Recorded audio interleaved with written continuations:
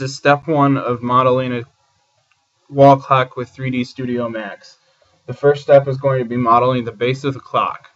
I've started out in the perspective viewport. This is a little tutorial on the interface. I'm going to hold down Alt in the middle mouse wheel to spin around in this viewport.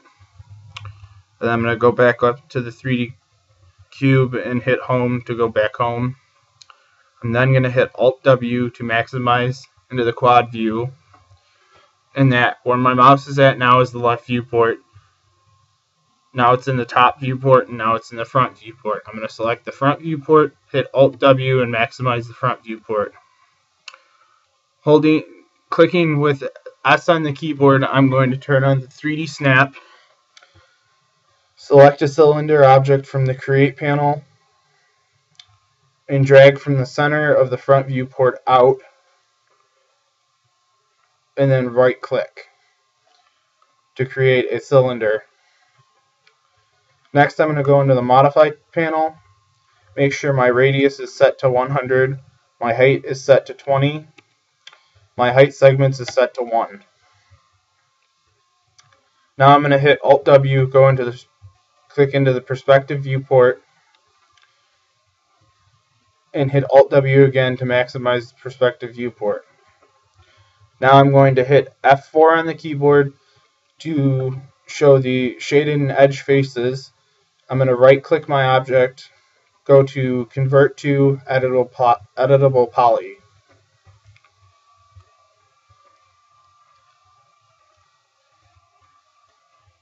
Now I'm going to go into Polygon Subobject mode,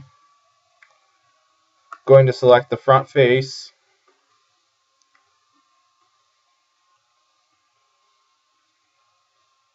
going to select the settings for insert, and it'll bring up a panel on how much I want to insert this face. I'm going to do it probably about 2.5. Let's go to 5. Then I'm going to hit OK. I'm going to do this again. I'm going to select the insert for this face. This is so that I can create a bolt. Actually, no, I'm not going to insert yet. I'm going to then go into the left viewport, but I'm going to hit L on the keyboard and it'll take me to the left viewport. I'm going to hit F3 to go in the wireframe mode. I'm going to hit the extrude settings, and I'm going to extrude this back -10. Now I'm going to go and hit F3 again to pull back up shaded and edge faces mode. Go back into my front viewport by hitting F.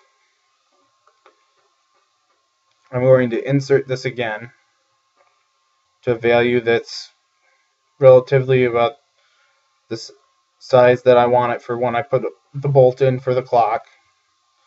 Let's say about 80. We'll go to 95.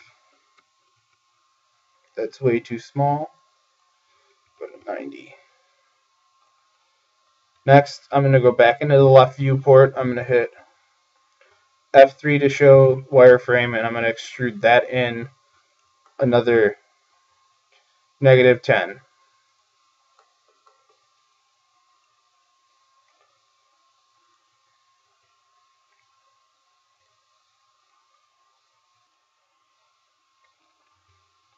I'm going to then hit F3 to I'm going to hit F3 to go back into the shaded and edge faces. I'm going to hit P to go into perspective, and we're going to be done with step 1 of this tutorial.